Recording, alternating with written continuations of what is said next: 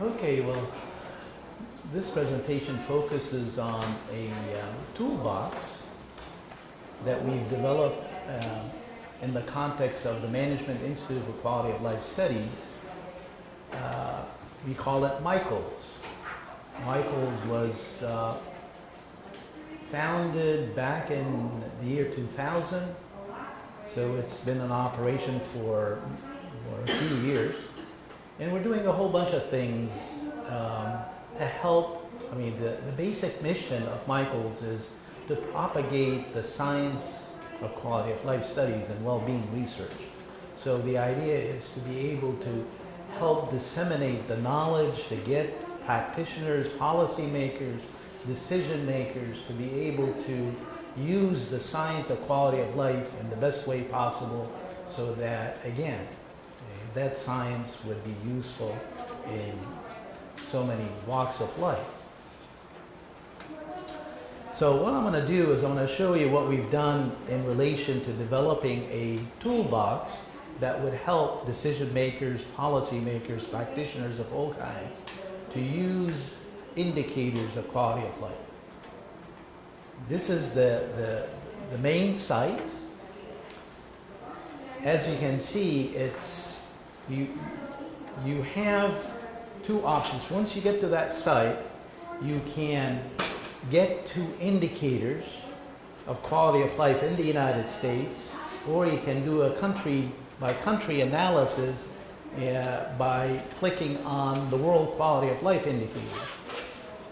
So all those practitioners in the United States can use the United States as a benchmark to help them gauge the quality of life of different communities and make decisions that would enhance the quality of life in those communities. At the world level, again, we'll talk about that. But the data that is, if we click on this is what you'll see. The data is very much based on the U.S. Census Bureau. So again, we use the census data to allow us to capture not only the demographics, but economic well-being, education well-being, environmental well-being, health well-being, housing well-being, safety well-being, shopping well-being, work well-being. So if you click on any one of those, then you can flesh out those indicators at different levels of analysis. Let me show you what levels are. Let's walk through an example. Let's say we can do education well-being. Okay, so what we want to do is we want to have indicators of well-being fleshed out at the community level. Well, what we mean by community level, this is where you get into select the geographic level, and if you click on that icon, you can have indicators at the block level, at the block group level, at the census tract level, at the county level, at the state level, at the national level. So you can get indicators associated with education well-being at these different, what you call, geographic levels. So the most micro would be the block level, and of course you can get indicators at the national level in relation to education well-being. So let's try something at the state level. In the United States, of course, we have 50 states, and let's say maybe we want to compare education well-being with, again, what would be the point of comparison?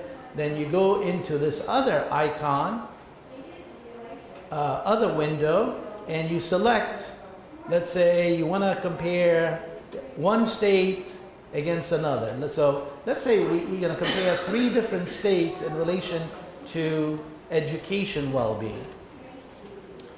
Now, which states? If we're talking about states, then you go into here. We have 50 states in the United States. And let's say, for the sake of simplicity, we'll compare Alabama with, how about California with, how about Virginia? So what we're doing is we're comparing the effectiveness of education well-being, or the outcome of education well-being of Alabama, California, and Virginia.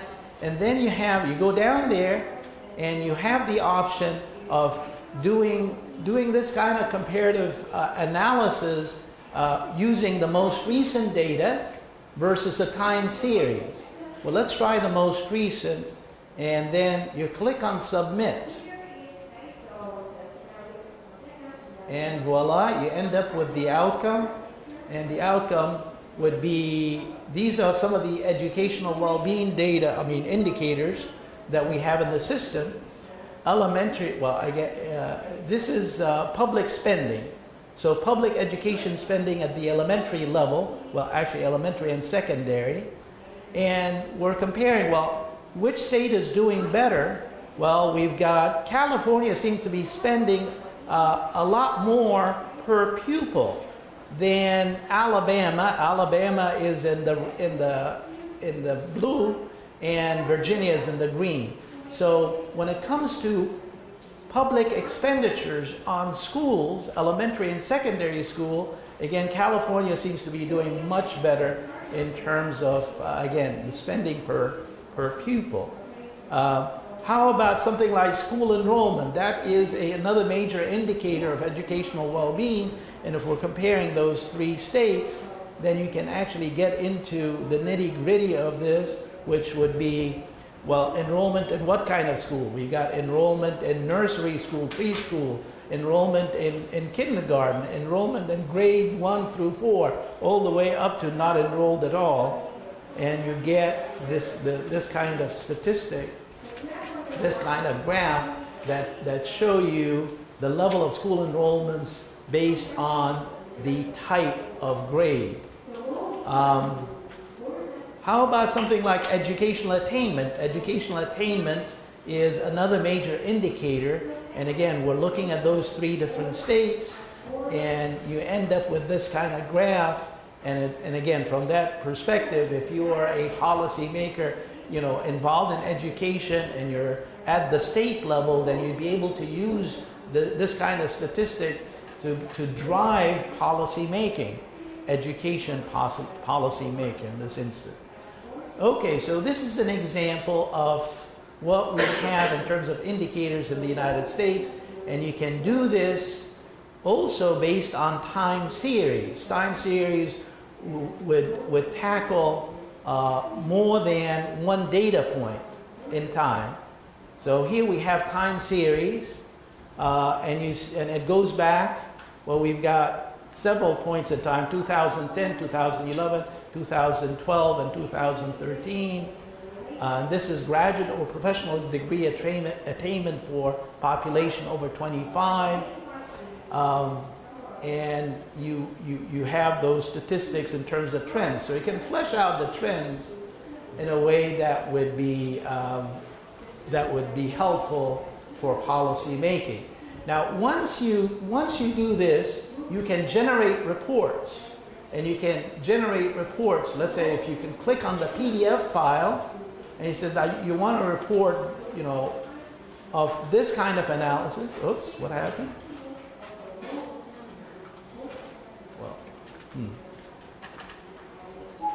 Oops. It bumped me off. Okay.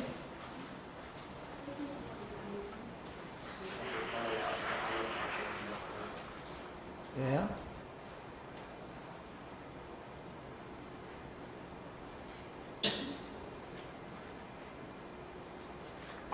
You get to select the states again.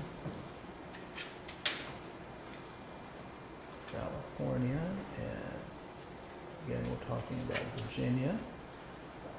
And let's do the most recent, maybe, because if it's too much data, then sometimes the system acts up.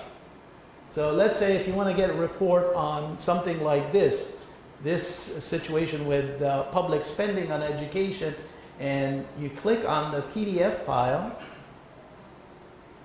No. Oh, Well, anyway, I don't think you can do anything. It's something to do with maybe the system is overwhelmed with data. But anyway, you can generate a report by clicking on the PDF icon, allowing the system to kind of digest the data, I guess. Or you can click on the other icon, which is the Excel file. So if you want to do some additional analysis, you can dump the data into an Excel file and you can do additional analysis. Let's see if you can, given the fact that I don't have much time, let's do world analysis, and let's do something also, something like education well-being. Much of the data at the world level is provided by the United Nations Development Program. You've got data from the World Bank, the IMF. So we use that kind of data to allow policymakers at the country level now to make those kinds of decisions by using those indicators. Let's say we want to compare countries. Okay, let's do countries. And you want to compare Afghanistan with what country would you like? Any takers? Korea. Okay, let's do Korea. Korea. Where's Korea? South Korea. So it has to be south. Well, north would be interesting.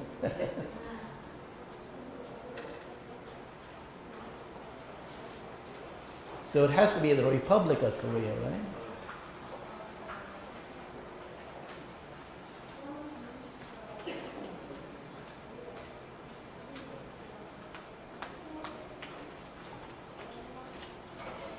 It's in there somewhere. It has to be.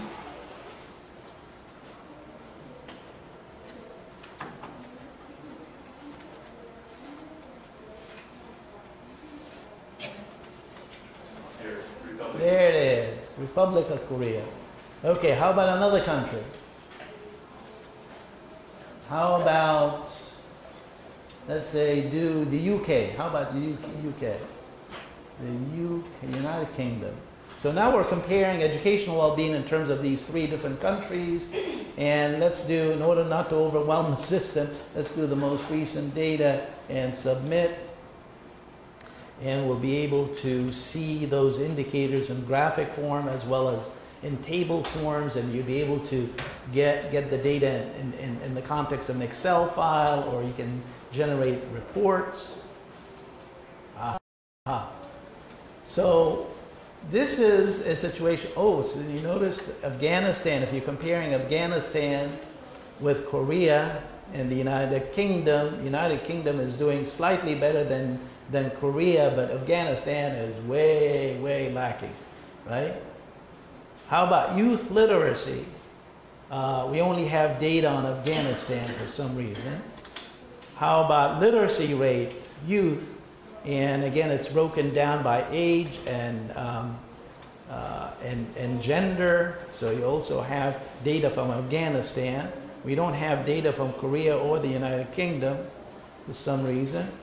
You got adult literacy. Again, you got data from Afghanistan. How about literacy, expenditure per student? We got data now from both United Kingdom and Korea, but we don't have data on Afghanistan. Well, that's interesting.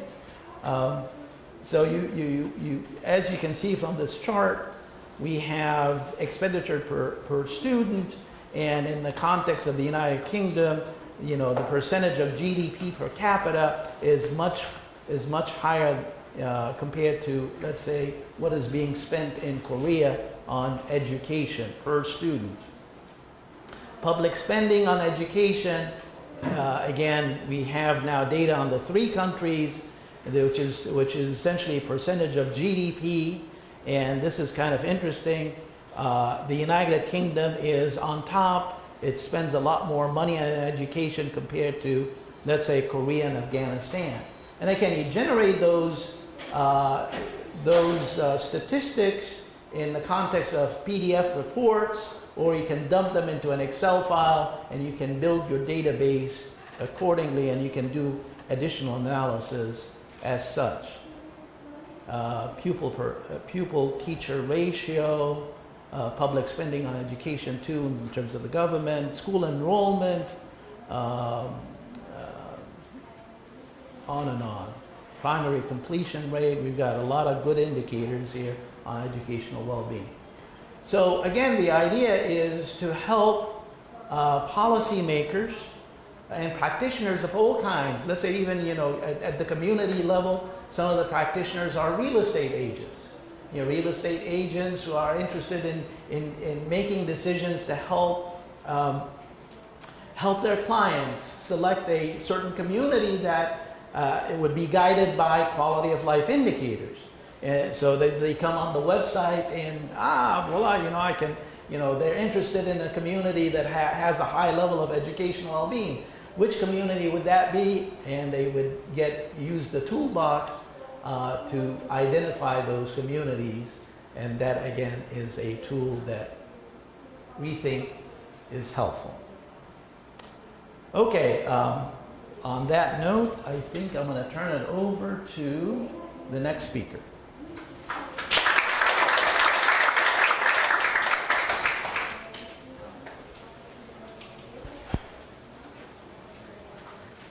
Oh.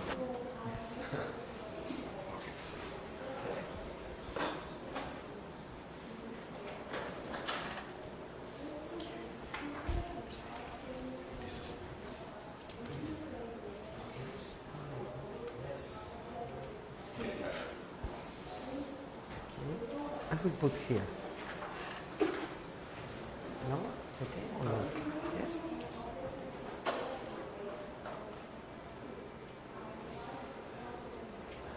Think I am going to need to do this, only this. What is this? Okay, thank you. Good morning. Many thanks for coming. Well, this is a session about indicators of quality of life.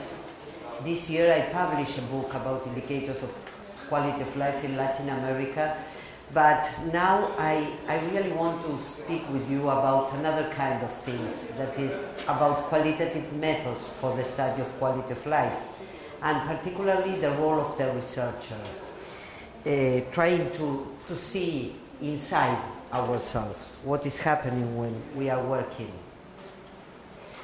Well, first of all, to remember, in case you are not familiarized with qualitative methodology, that the main purpose of qualitative methods is to understand meaning for participants in the study of the events, situations, and actions in which they are involved, the context in which participants act, and the influence these methods have on their actions, as well as the process in which the actions take place, which can enable the identification and generation of a new theory.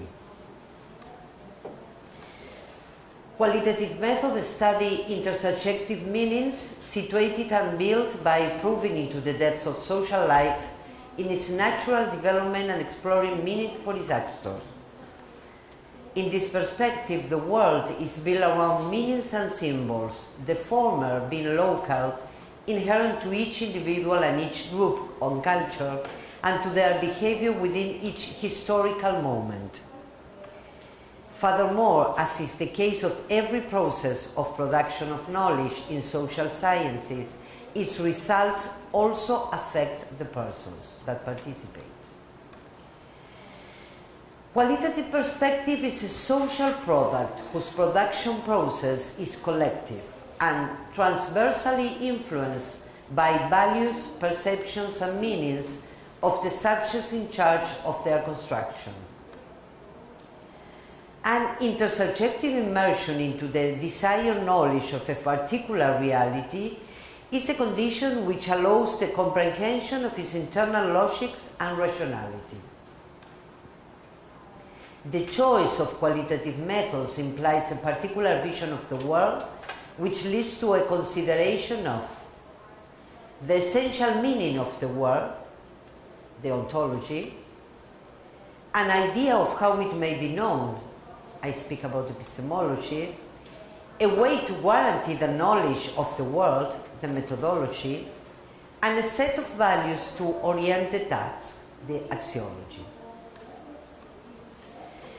The qualitative researcher is expected to feel personally involved in every step of the research process. Because being a subject in the research is the chance of sharing and relating reflective experiences with the subject of research and placing oneself intentionally in their circumstances.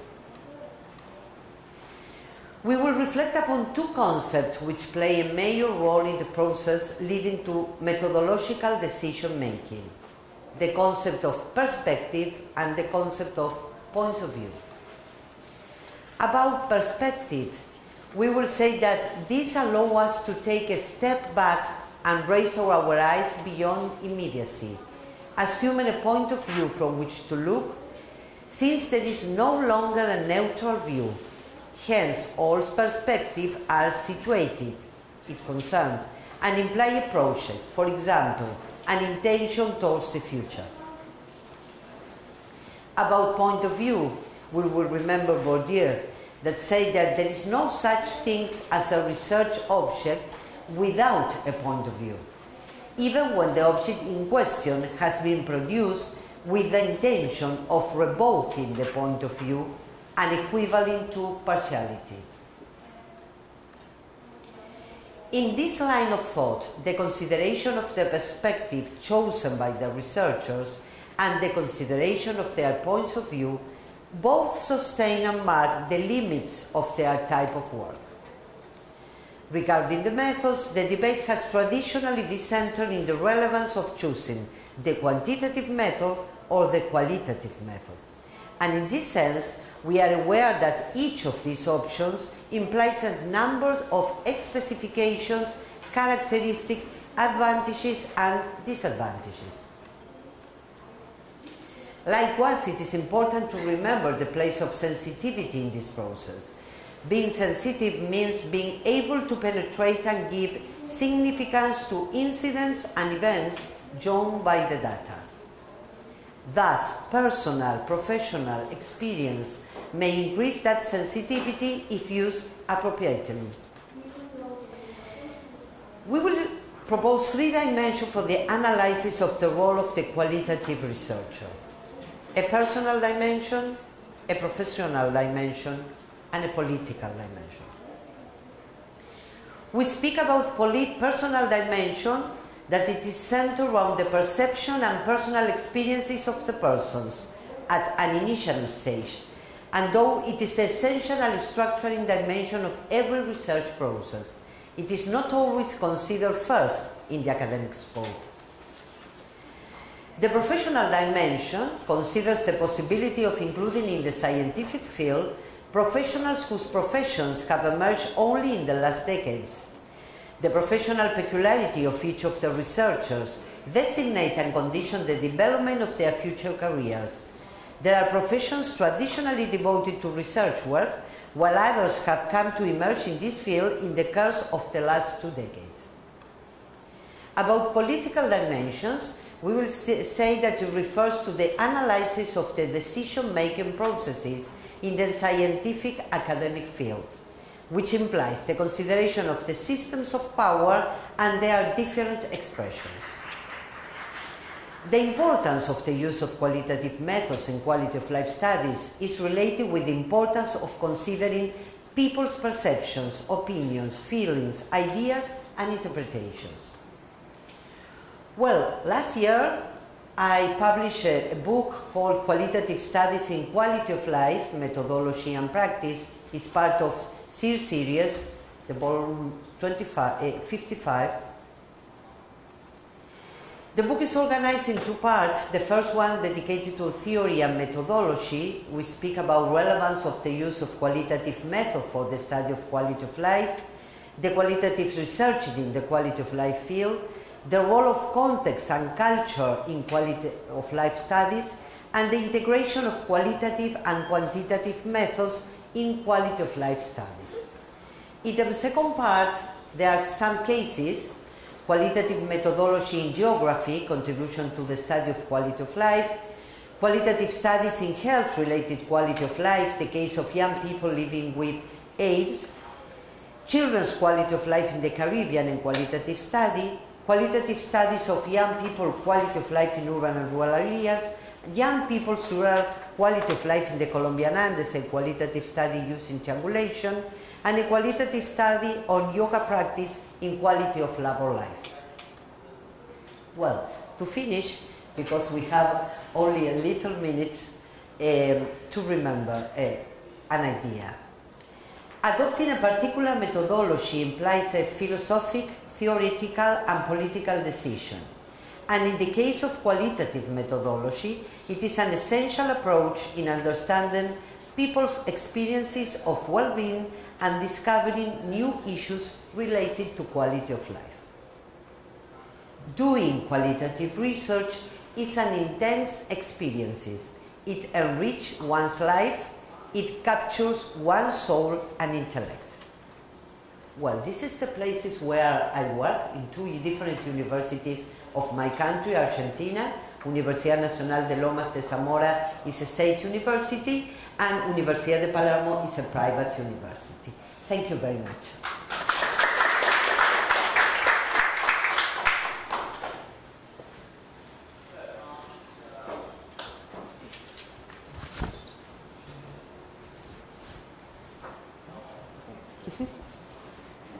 For my glasses. But they're perfect for the microphone.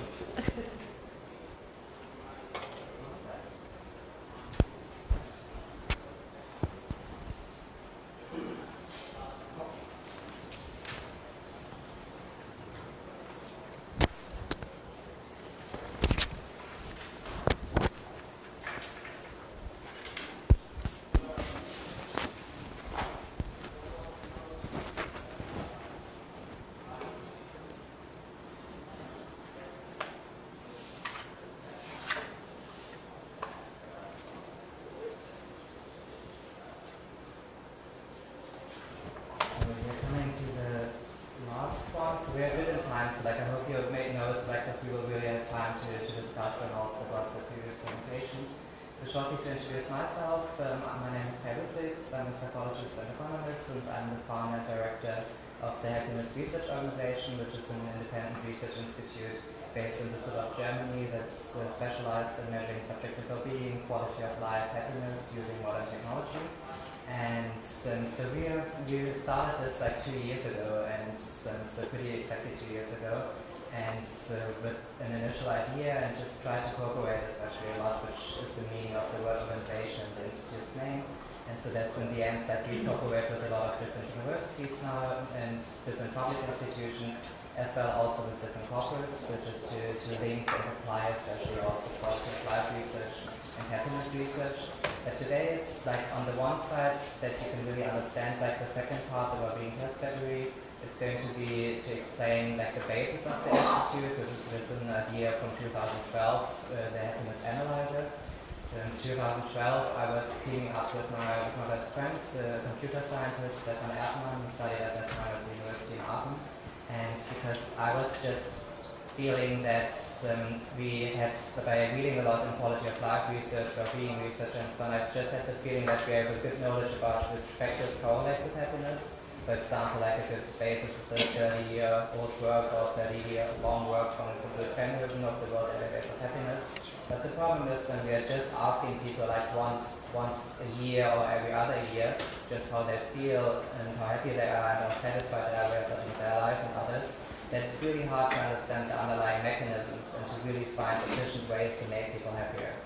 And so based on this, I was in the end like approaching my best friend and was just asking him, okay, when we use modern technology, wouldn't there be an option to like find more accurate measurements, especially for subjective well-being?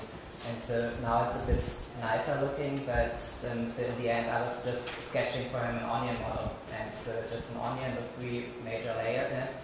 So the one layer is the general measurement layer, so which is normally that based on the OECD guidelines on measuring subjective well-being, so which is just really cognitive. So you're still like asking people just at certain time points just to answer a question like how satisfied are you with your life all in all. And so that's something where people definitely need to think really about something, and it's something that's then kind of abstract. So that's why we applied the data construction method from Kahneman to have an activity-based measurement. So just asking people in the end to reconstruct their day in episodes, for example, having breakfast from 8 to 9 a.m., and then to ask them how they felt in this episode. So like this, we can zoom into daily life and just have way more accurate, closer to everyday life measurements to measure subjective well-being. But the third level, as this is still a reconstruction, is the experience sampling, like to ask people right in the moment itself to have a more affective instead of a cognitive measurement, so just for subjective well-being. So in the end here, just notifying people and asking them in the moment itself how they feel, what they do, with whom and where. But the main thing is like all of these three layers are in the end, like the idea was that when we can measure like at these different points in time, that we can definitely like have a more valid subjective measurement, which turned out also that this is mostly the case. But the main thing is that we still should add also like objective markers, which is the frame around of this idea. So like just to add biological markers, other markers, so just to make a measurement model for subjective well-being more valid. So that was the basic idea in 2012. We started then as students just to develop this, got funded 2 years after, and now like this adaptable research tool was like applied last year like in over 20 research studies, this year like in over 30 research studies, so just to measure constructs like subjective well-being in a more detailed way. To give you the feeling, so just a bit, I will just show you a quick screencast. So where you can see the basic modules of the layers. So the one thing is that you can ask like in an app just like very easy and all items, so subjective well-being questionnaire. So it's just that you and participants who need less time in the end to answer because an app can score for them. And so like this, you can just ask different questionnaires here. The other part is just to ask people right in the moment itself, which is like a text notification in the end. You're just asking how you feel right now, and then it's different answering options to make it simpler also for the people then to have to give like the full information, what they do right now, where they do this, and with whom.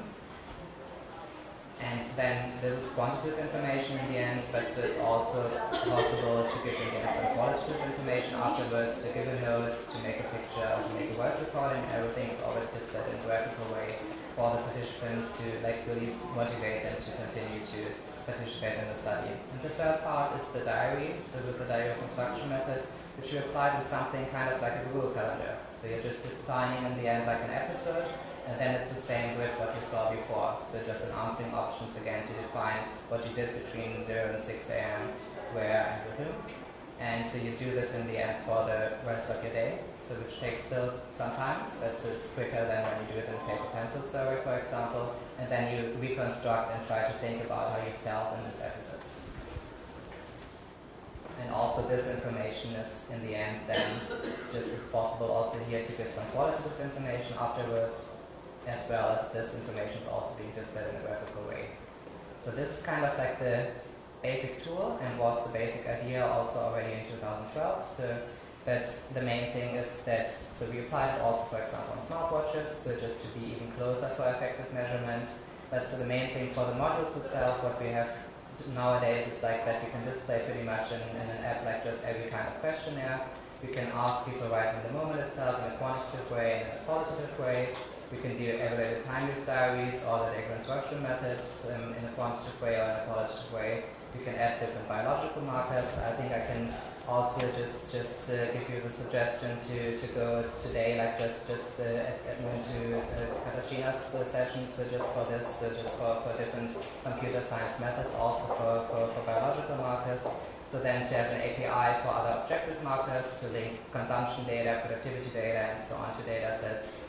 To have also a link to make it in a methodical way easier to reward people. So it's possible in the app to just give people, for example, in long-term panels directly after their answer survey already an Amazon voucher, so that they stay motivated and continue a study, and you don't need to do this by hand. You can track location, you can always give the graphical review what you saw, you can store the data on our servers or also like on your own servers, or you can export it in all the necessary parts, and that's like kind of like a legal package so that you can just, we can adapt pretty differently, like just for different studies and for different apps then. So And we apply this in a lot of research projects, and that's kind of like the link now to the well-being test batteries. So we collect a lot of data in especially applied projects, but also basic research projects. And so that's what we do in the end on a community level, or in general for unemployed people, for a big refugee study, for example, called Happiness Atlas Project, happiness monitoring and employee surveys, so we try to understand better the link between happiness and productivity, happiness check customer surveys, so where it's more to really understand different products, different interventions, trainings, so just what effect they have on people's life and feelings. Happiness monitoring is a project to make life coaching more empirical, and happiness magazine is more an information project. But the main thing is we collect a lot of data, and so the main topic about this talk today is about the well-being test battery. And so the idea behind this is that it's really important to set up like a metabasis for having a good analysis on a psychometrical point of view. And so the main thing what we did is that we figured out a lot of different columns that we thought are really important in a psychometrical point of view for subjective well-being measurements. And we just try to find, in the end, the main goal between this long-term project is to find always the most complete, but especially also the most efficient measurement for every study.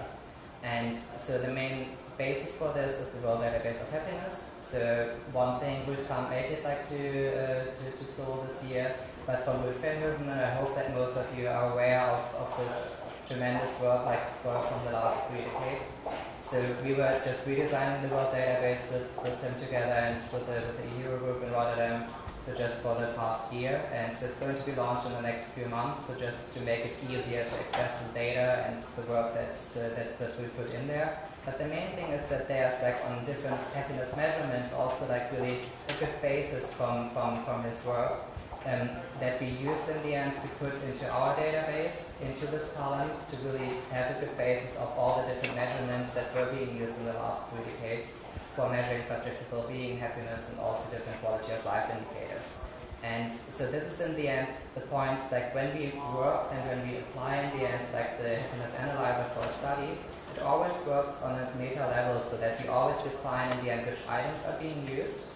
We define then when it's a bunch of different items, so we define that as a questionnaire, or even then as a questionnaire block, or as a whole survey.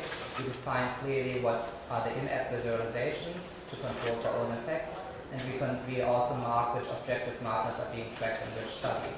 And so this is in the end what we define, and just give like a description in the end for every item.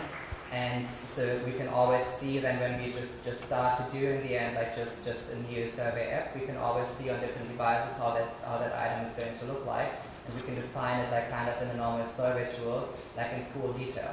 The main thing about it is that there is a syntax behind, and we work on this like continuously now to make sure that we can really build statistics for the different items, to really have kind of like a good meta-analysis, a good basis in the long term for all of our studies to see how to find the most efficient and the most complete measurement for like the different studies. And so that's in the end the statistics that you can see there, and then it's also possible like to make an export in the end, just like on combinations of different measurements, but you can export especially like in a meta-analysis here, for example, like all the different psychometrical values, for example, on the satisfaction life scale from Medina. So just to make here a meta-analysis on it, so without like just having to get all the data from different sources in there. So that's kind of the basic idea between the well-being test battery. It's something that's going to continue and need to grow, so like just over the next couple of years. But so it's just like something that I wanted to share already in this ISQOLS conference here, because it's kind of like a mindset thing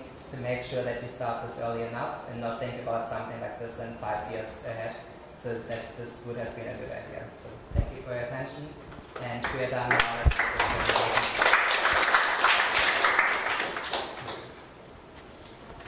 So we have really, I think, good time left. So we have 20 minutes left for questions. So like this, I will also just sit down, and you're free like just to ask us presenters so like anything to what we presented.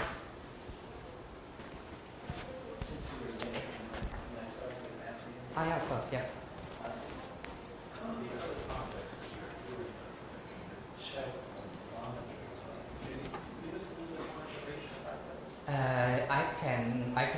I can do this. So I just want to make sure that also for the others enough time for questions. But so the main thing is So it's to make sure that you can really apply also these projects, right? So for example, in the monitoring, so what the main thing what we do is we build in the end app-based employee panels. So in the end, when we go, for example, there's a study running with Accenture right now. So like just in the end, on like one date, all the Accenture employees are downloading in the end an app, which is measuring their subjective well-being, work engagement, commitment, and so on. And on the other side, they also are asked to do like one time a diary, so like the kind of like their construction method, but not just asking there how they feel in certain work episodes, they also how productive they feel.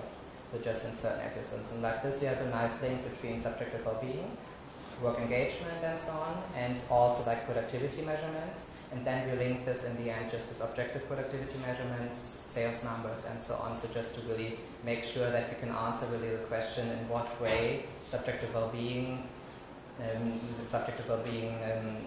can really have an effect on like productivity to get in the end like a better outreach, like also like to the corporate sector. Like